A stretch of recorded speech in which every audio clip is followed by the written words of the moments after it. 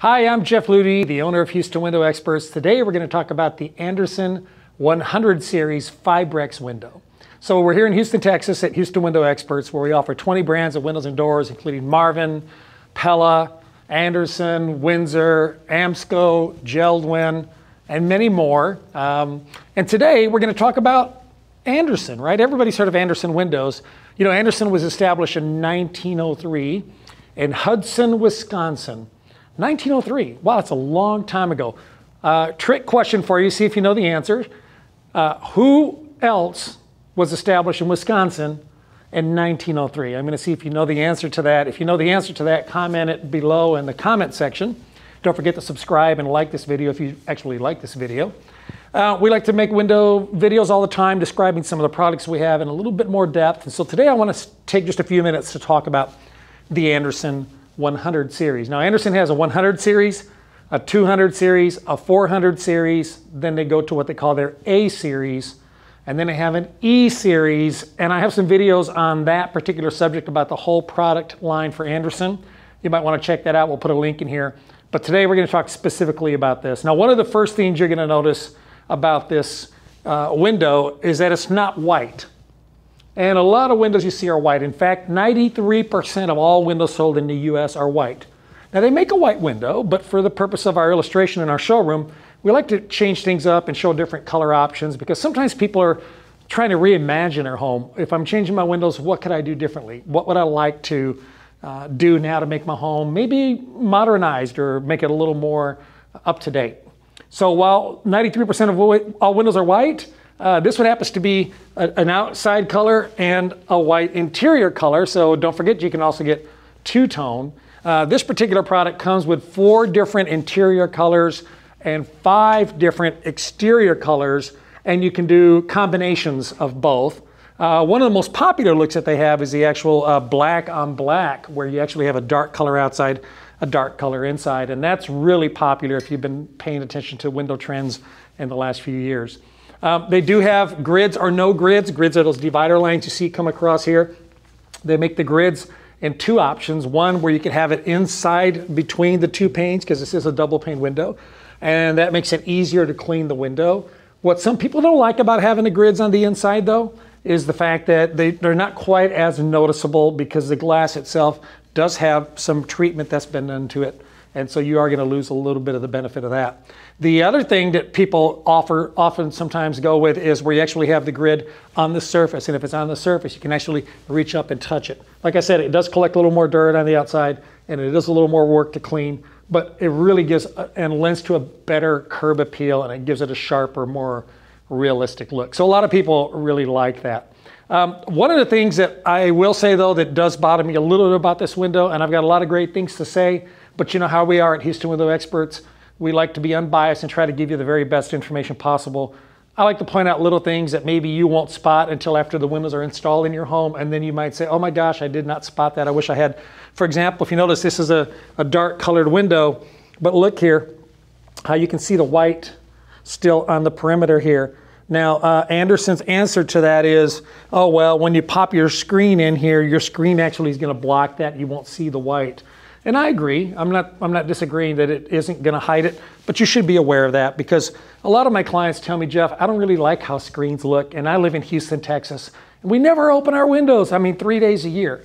And so in that particular case, you know, I just want you to be aware. If you bought a black window, black inside, black outside, and then you had this white color here, you might find that was not what you're expecting. Another thing I'm not crazy about either, and I know I'm sounding like I'm pounding on these guys, but I don't like how their weather stripping is actually showing right up against that white too. And if we need to, we can also get you a close-up of that. But you see the weather stripping in there? And so I don't know why it's so close to the edge, but that's the way it's designed. I can make it more obvious for you if I open the window a little bit. I can actually pull the sash over. You see that sash movement there? And you can see the weather stripping right there in that edge. So I don't know why they did it that way. I'm not a big fan of it. I'm glad they put weather stripping on here, right? But it's a very good product. That's just a little something that would go away when you have the screen in there, but I'm pointing it out. Another thing I'd like to point out is how you can actually see the lock from the outside. If you look here at this horizontal meeting rail, this is called a meeting rail, where the top and the bottom meet, you can see the lock, and there's a little bit of a gap in there too. And I'm not sure why, if that's just the design style that they chose, but I can see this gap in here, and I wish I didn't see that gap. This is a really cool lock in the sense that it actually does have an auto locking feature. So when I do close this window, the window automatically locks. So that's nice. And also you have to be at least 4 or 5 years old, unless your child's a genius, which I'm sure your child is, to kind of figure out how to open this lock. It's not the kind you turn, you actually pull this forward, okay, and then you lift. So there is a benefit to maybe that helps keep children from opening their own windows. So just a thought about how that works as well. I actually think this window is more attractive on the inside personally, which is where you spend your time looking at the window. I think it's more attractive on the inside. I like the fact that since it's made out of Fibrex, and I'll get to that in a second, it's a nice, straight, rigid, firm product. And that means that they can actually make these really nice, clean corners up here, if you can see these corners. And we'll also give you maybe some cutaway. There you go, that's a good shot of it right there. That corner's pretty smooth, it's pretty flat. It's not perfect. You've seen me do that credit card test before on corners. Hear me hitting that? So it's not perfect, but it's really, really good. Let's see this one.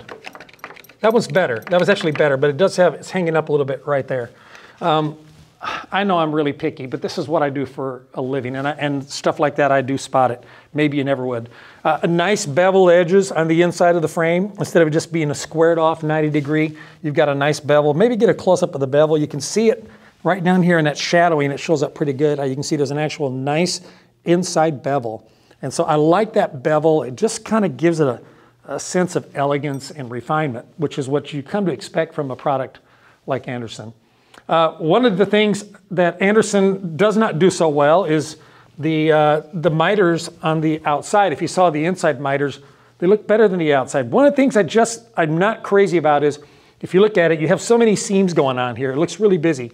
So you have this outside frame seam, you have the meeting rail seam, you have the top sash seam, then you have the glazing bead seam, and then you got another glazing bead. This corner right here, if you just circle that little 2.5 inch by 2.5 inch square, it's got 1, 2, 3, 4, 5, 6, 7, 8 intersections going on there. I don't care for it. Now, check this out. Ready? Actually, my credit card went inside on that one. So, Andersen brand name, really good product. Some little things that, I like to point out that I think are not just perfect about it. To get a nicer product than this in the Andersen line, you'd have to go up to their 400 series, and I have some great in-depth discussion on that on another video, and you'll see the refinement. It's still the same exterior, it's still made with Fibrex, but it has a wood inside, but you're gonna probably double the price.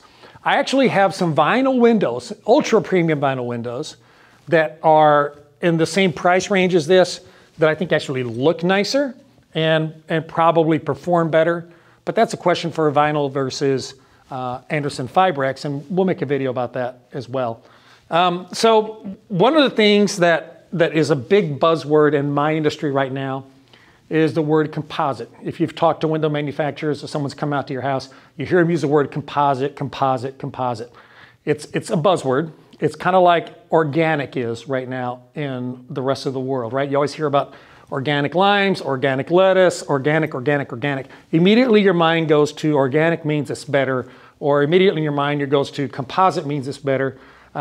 It does mean it's more expensive, yes. It doesn't always mean that it's better. So there's a little bit of play on words, and I've noticed a lot of window companies really using that buzzword a lot. And I go see homeowners and I say, I want composite, I want composite.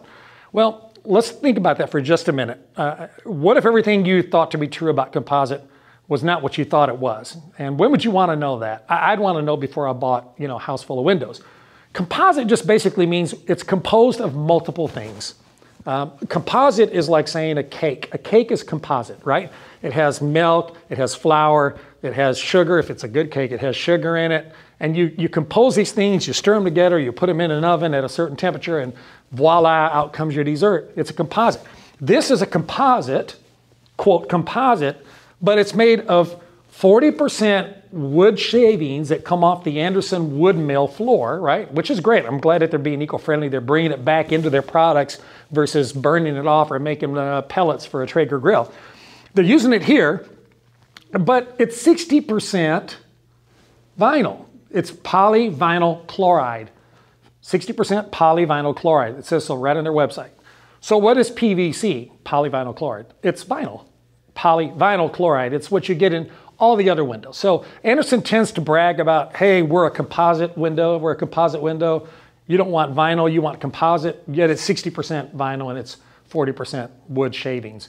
It is stronger than entry-level vinyl. It's about 2 times stronger than entry-level vinyl, but it's not much stronger than like actual high-grade, thick-gauge, ultra-premium vinyl. And we have some videos about vinyl, and we'll make some more of those for you to watch as well. So what I'm saying, bottom line, is don't be fooled by salesmanship.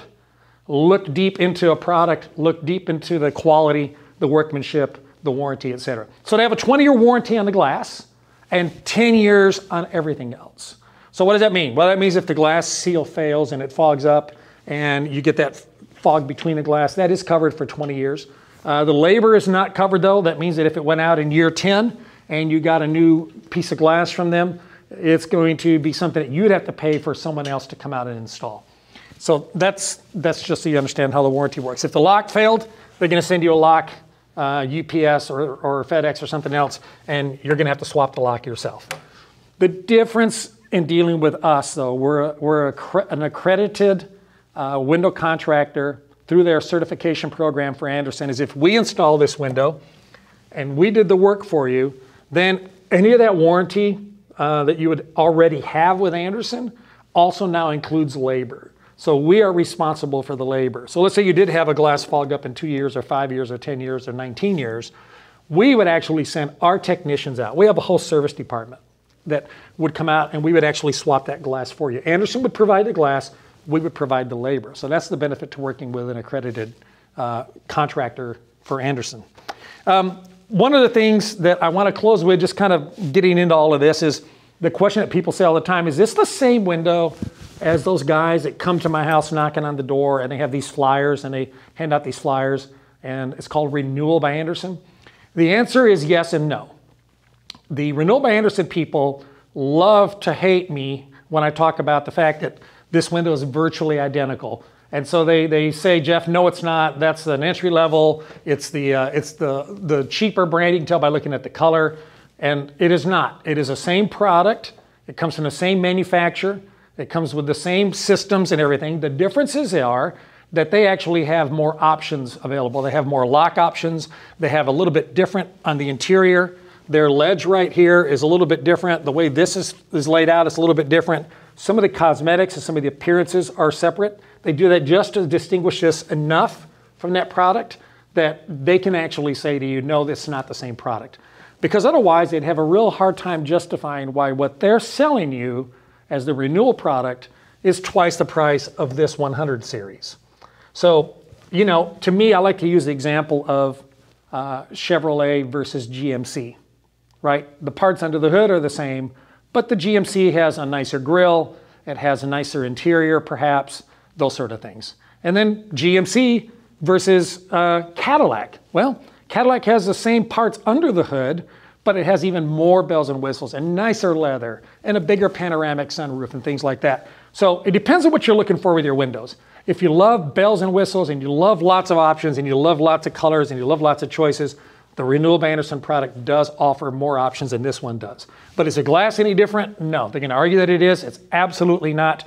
And I'm going to prove that to you in an upcoming video where we actually use some independent testing equipment to show you the difference between glass, between brand A and brand B. So I hope you've enjoyed this video. I hope you've enjoyed learning more about the Andersen 100 series. I'm so glad that you watched with us. Don't forget to subscribe, hit the little bell. If you're on our website, you can fill out the contact form. We'd love to come out and visit with you.